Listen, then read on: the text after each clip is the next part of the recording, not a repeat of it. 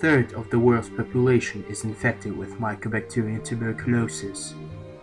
Every year, 2 million people die of TB. It's expected that there will be 9.8 million new cases this year, more than any other year in history. New infections occur at a rate of about 1 per second. Tuberculosis, or TB, is an epidemic disease which usually affects the lungs. It's caused by a small bacterium called Mycobacterium tuberculosis. When a person coughs or sneezes, the bacteria is released in small droplets of saliva and inhaled by those around them. You only need to inhale 2 or 3 drops of bacteria to become infected. The infections are latent, that is, they do not cause any symptoms.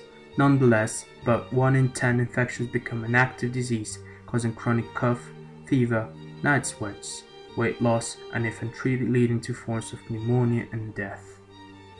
Treatment involves a cocktail of antibiotics taken for a minimum of 6 months.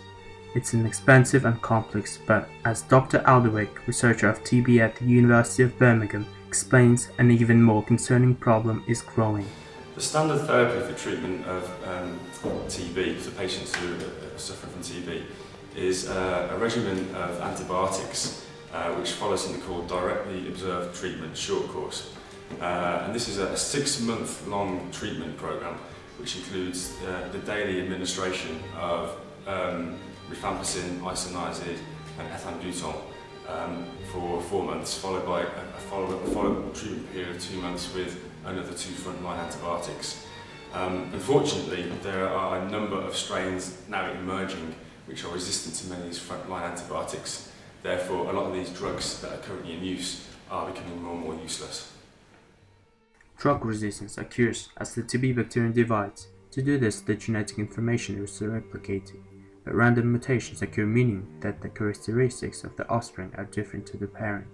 Over time, with multiple divisions occurring from different individual bacteria, new traits appear in the one population. Antibiotic is intended to kill all Mycobacterium tuberculosis infecting an individual.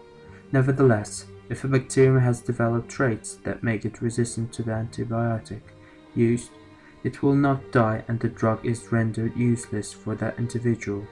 The drug will act as a selective pressure for drug resistance, causing the number of resistant bacteria to increase in the individual, and these resistant bacteria may infect other people.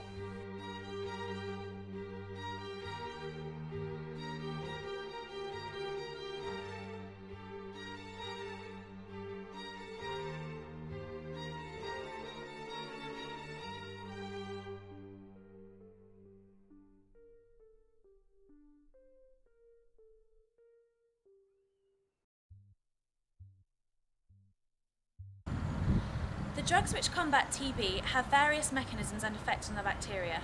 However, the last drug was discovered in 1963, which leaves dwindling options for treatment, considering that drug resistance is increasing.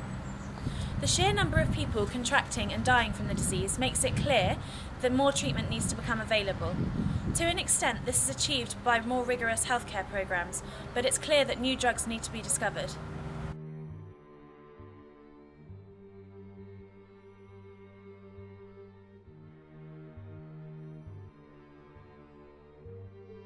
TB cell wall biosynthesis, so that's the science basically to understand the physiology of how the TB puts together its very complicated and impermeable shield around the cell, which basically protects it from toxic insult, whether that be an antibiotic or whether that be an immune response when it's infected within a human macrophage within the lung.